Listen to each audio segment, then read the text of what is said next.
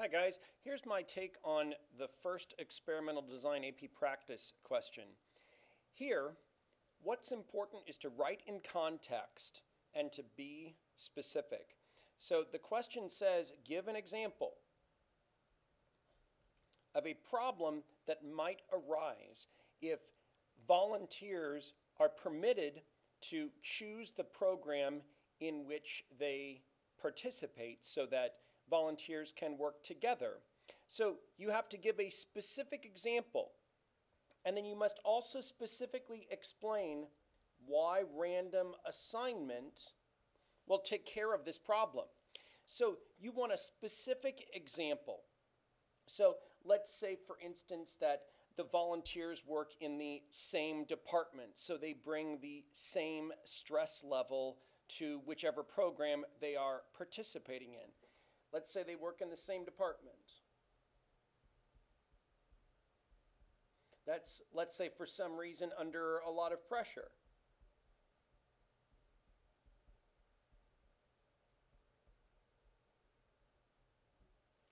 Well, understand, we're trying to look at reduction in stress. So these are individuals that if they're already together under a lot of pressure, well, if they all go to the same treatment, all of that pressure is taken to the same treatment. None of that pressure, none of those individuals are in the other treatment. So this idea of random assignment then is to make groups that are comparable.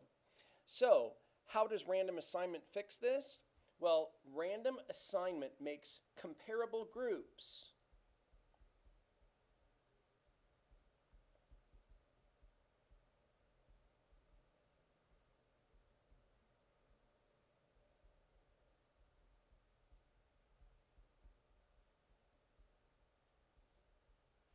So understand, these individuals that wanted to participate together, if they are under a lot of pressure, if we randomly assign these individuals to one of the two treatments, the two treatment groups are now more comparable because there are individuals under that pressure in that department. They are in both treatments. So that pressure is acting on both the Tai Chi treatment and the yoga treatment.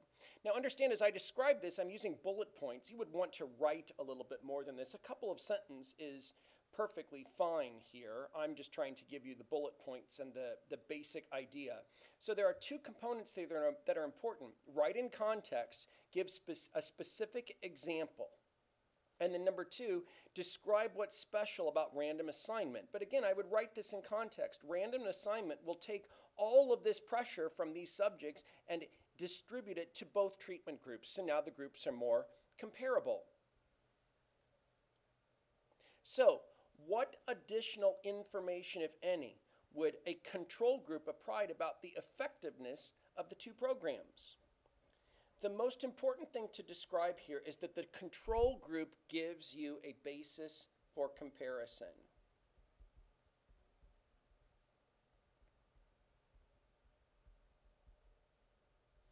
So let's say that this Tai Chi and yoga, these treatments are being done in an accounting firm.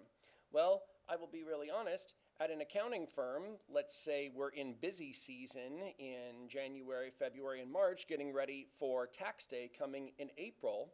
So the truth is, from January to April, if that's when these treatments are occurring, the truth is everybody's stress level is rising. Well, if you have a control group of individuals that are not doing Tai Chi or yoga, you will be able to see that in general the stress level is rising in the company.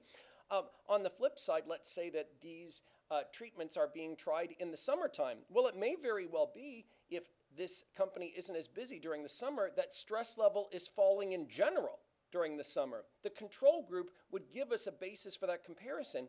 Maybe stress level overall is falling and it's not really due to either the Tai Chi or the yoga. If that's the case, I'll be able to see it in the control group. What's important is the control group gives us a basis for comparison. And then finally, can we generalize to all of the employees? And the answer is no. This is a yes or no question, so it's important to not be offense-centered. Choose yes or no.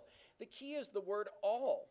We can't generalize this study to all employees because this is not an experiment that is being done on all employees of this company. We are using volunteers. These are volunteers. So the truth is, we have not randomly selected from the entire population of employees of this company, so we can't generalize the results to all of the employees of this particular company. So we're using volunteers.